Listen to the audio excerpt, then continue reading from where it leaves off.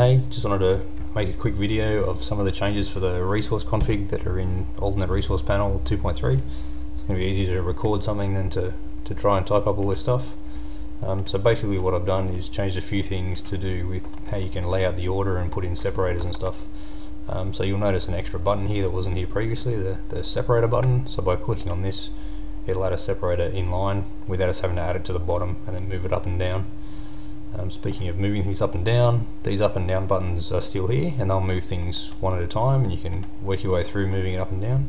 But for a long list like I've got here with a whole bunch of mods, that becomes quite problematic. So what you can now do is you can pick up a resource by its icon and then you can drop it wherever you'd like using the yellow indicator to show you where. And also, if you wanted to take it a long way down the list, when you hover near the bottom of the scroll, it'll move down, or hover near the top, it'll scroll up.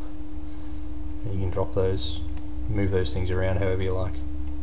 Hopefully that makes reordering things a bit easier, and that's pretty much it.